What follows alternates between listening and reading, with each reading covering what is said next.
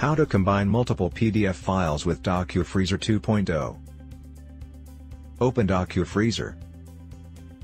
Take 2 or more PDFs that you wish to combine, and add them to the program's list of files. Select Output File Format, PDF. Files within the list will be combined in normal order, so you can hold and drag any file to place it higher or lower. Or click the column headers to have your file sorted by name, type, size, date or folder path. Go to Settings. Open Multipage options and select Merge into one PDF. Alternatively, you can create a multi-page TIFF if you select TIFF as output file format. You can also specify the name for the output combined file.